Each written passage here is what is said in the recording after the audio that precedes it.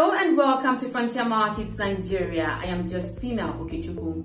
And now we bring you a lowdown of how the markets performed at the close of trading Thursday, December the 2nd.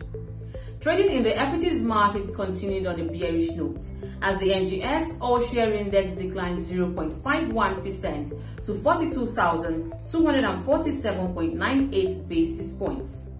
Now looking at the gainers list, Maya PLC was up 10%, Name Insurance rose 7.33%, Royal Exchange was up 5.88%, Japan Gold was up 5.26%, and Shams PLC was also up 4.76%. On the flip side, Borg Gases Nigeria was down 10%, UPDC PLC was down 9.09%, Transnationwide was down 8.99%, Living Trust Mortgage Bank was down 8.33%, and AXA Mansard was also down 7.89%. Meanwhile, NGS Group also dipped 1.18% after rising 3.66% on Wednesday to close at 16 naira 80 kobo per unit, with a total of 3.398 million shares traded in 99 deals worth 57.606 million naira.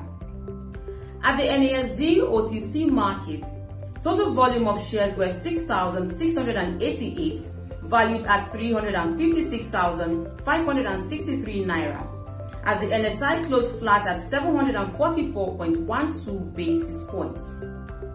At the FMDQ Securities Exchange, a total of 20.979 billion naira worth of bonds, Nigerian Treasury bills and OMO papers were traded on the platform, while the central bank special bills finished off with just one deal worth 1 billion naira at a discount high of 5.60% and a low of 5.60%. At the I&E window, the naira appreciated by 0.06% to trade at 414 naira 80 kobo per dollar, at an intraday high of 457 naira 2 kobo and a low of 404 naira to the USD.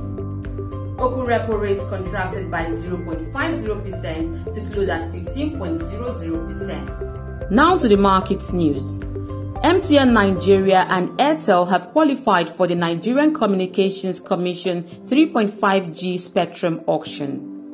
Airtel Africa completes the minority shareholding buyback of Airtel Nigeria for 61 billion naira.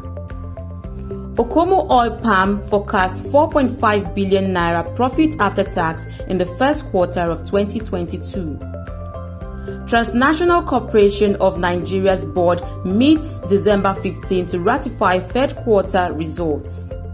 And that'll be all for you today on Frontier Markets Nigeria. To join us again tomorrow, I am Justina Okechukwu. Bye for now.